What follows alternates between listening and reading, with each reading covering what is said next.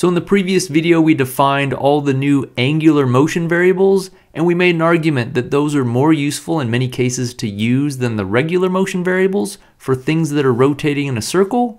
Since every point on this string and tennis ball, let's say this is a tennis ball you tied a string to and you're whirling it around in a circle, every point on the string, including the tennis ball, will have the same angular displacement, angular velocity, and angular acceleration. But even though using angular motion variables is more convenient for these rotational motion problems, it's also really important to know how to translate those angular motion variables back into the regular motion variables. So that's what I want to show you in this video, how to translate angular motion variables back into regular motion variables. So let's do this. The simplest possible angular motion variable was the angular displacement, because that just represented how much angle an object has rotated through. So let's say it rotated through this much. We represented the angular displacement with a delta theta, and we called it the angular displacement. And in physics, we typically choose to measure this in radians for a reason that I'll show you in just a second. Now, how would we convert this into a regular motion variable? And what regular motion variable would that be? Well, if I were coming at this for the first time, I'd be like, all right, this is the angular displacement. Let's figure out how to relate it to the regular displacement. But that'd be weird because think about it, the regular displacement for the ball that started over here and made it over here would be from this point to that point. That would be the regular displacement of the ball, the regular linear displacement of the ball. That's a little weird. And I don't want to show you how to find that. For one, you'd have to use the law of cosines, and that's a little more in depth than I want to get to in this video. And for two, the better reason is this isn't all that useful, it turns out. There's a much more useful quantity that would tell you how far the ball went, and that's the arc length of the ball. So the ball traced out a path through space around this circle. We call this the arc length, and it turns out this is much more useful in a variety of problems, and the good news is it's much easier to find than that regular displacement. So this is the arc length. People vary on what letter to use here. I've seen L, but most math books use S, so we'll just use S as well. You might think this is hard to find, but it's not. In fact, if we use radians, and this is why we use radians, it's extremely easy to find. If we wanted to find the arc length of this tennis ball, we're just going to take the radius of the circular path that tennis ball is tracing out. So in this case, it'd be the length of this string. We take that radius, and if we're in radians, we just multiply by the angular displacement. This is why radians are so convenient. You just take that measurement in radians, multiply by the radius of the circular path the object is tracing out, and you get the arc length, which is the number of meters along this path that the object has traveled.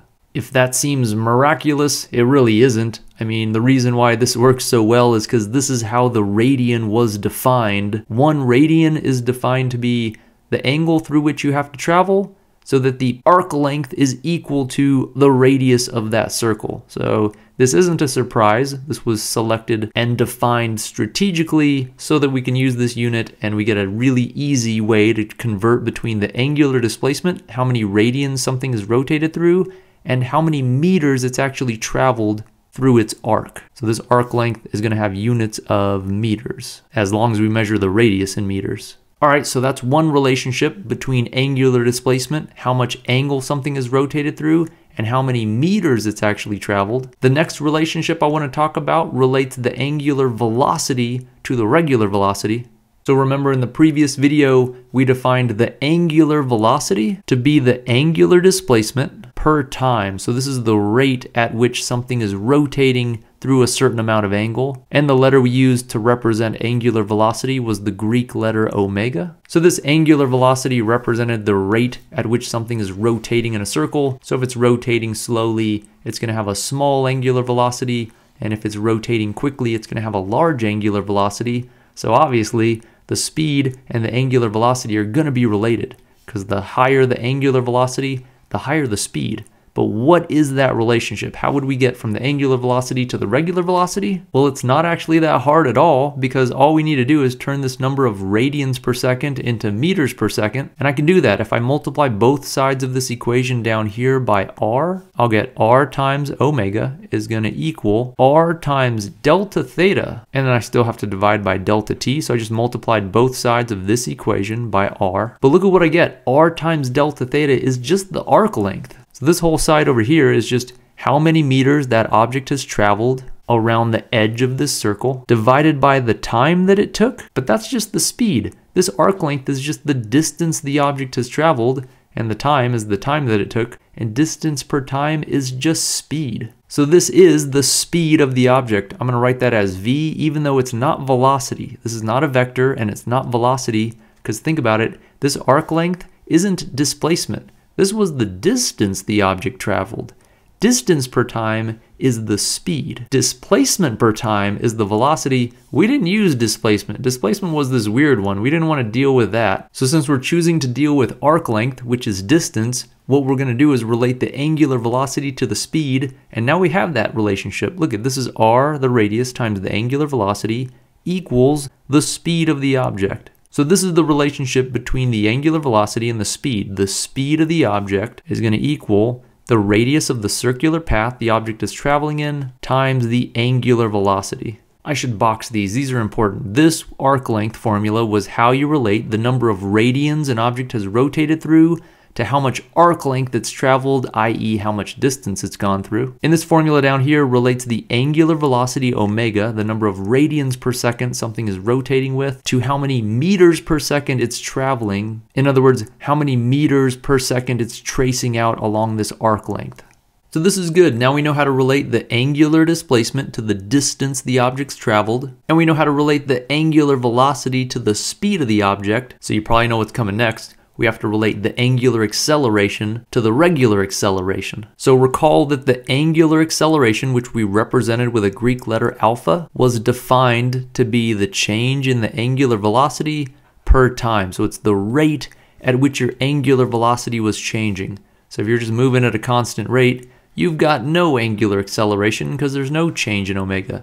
But if omega starts off slow and then it gets faster and faster, you do have angular acceleration, and it's probably not a surprise that if you have angular acceleration, this ball is going to have regular acceleration too, because if it's speeding up in its angular rotation, it's going to be changing its velocity as well. So how do we do this? How do we relate the angular acceleration to the regular acceleration? Well, the simplest thing to try is look at what worked down here. We multiplied both sides of our equation by the radius, and we found a relationship that related speed to angular velocity. So let's try it again. Let's multiply both sides of this equation by radius and see what we get. On the left-hand side, we're going to get the radius times the angular acceleration, and that's going to equal the radius times the change in angular velocity over the change in time. So all I've done here is multiply both sides of this equation, this definition of angular acceleration, by the radius. So let's see what we get on the right-hand side. We've got r times delta omega. So this is really r times the change in omega. Well, that's just omega final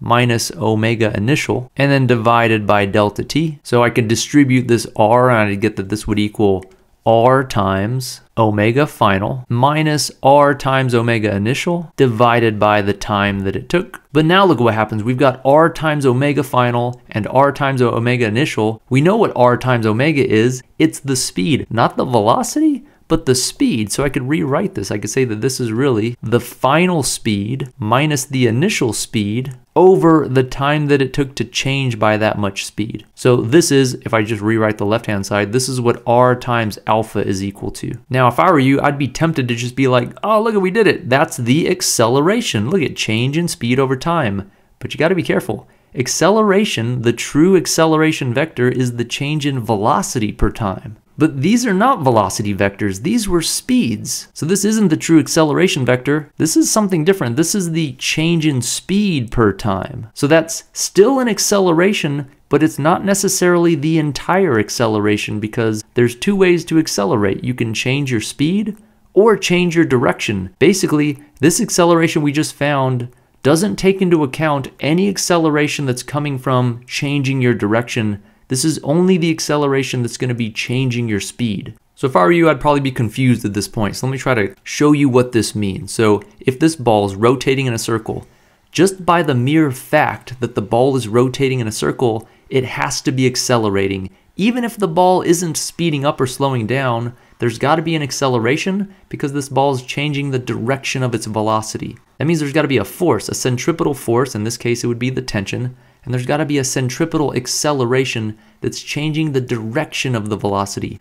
that is not this acceleration over here. This is a different acceleration. We know the centripetal acceleration is directed inward, and we already know how to find the centripetal acceleration. Remember, the formula for centripetal acceleration is the speed squared divided by the radius. This component, this centripetal acceleration, is the component of the acceleration that changes the direction of the velocity. So I'm going to say that again because this is important. The centripetal acceleration, which you can find with v squared over r, is the component of the acceleration that changes the direction of the velocity. And if something's going in a circle, it must have centripetal acceleration. But this acceleration component that we found down here is different. This is what's changing the speed. You don't have to have this if you're going in a circle. You could imagine something going in a circle at a constant rate, and if that's happening, it's got centripetal acceleration, but it doesn't have this thing down here because this thing we found, r times alpha, is the change in the speed of the object per time. How would I draw that up here? If I wanted to represent this a that we found down here visually up here, I'd draw it tangential to the direction of motion, i.e. tangential to the circle. Because components of acceleration that are directed perpendicular to the velocity change the direction of the velocity, but components of acceleration that are directed parallel to the direction of the velocity change the magnitude of the velocity, i.e. the speed. To change the magnitude of the velocity, in other words, to speed something up or to slow it down, you need a component of that acceleration that's either in the direction of motion or opposite the direction of motion. If it was opposite the direction of motion, the acceleration would be slowing the object down. And if the component of acceleration is in the direction of motion, then it's speeding the object up. And that's what we found down here. That's what this component of acceleration is, r alpha, which is why it's often called the tangential acceleration. So I'm going to write that up here. The tangential acceleration, which is equal to r times alpha, the radius times the angular acceleration, is the component of the acceleration that's changing the magnitude of the velocity, i.e. it's changing the speed. And in order to do that, it's got to be directed tangential to the direction of motion. And that's what this r times alpha represents. So let me box that. That's important. This is the formula to find the tangential acceleration.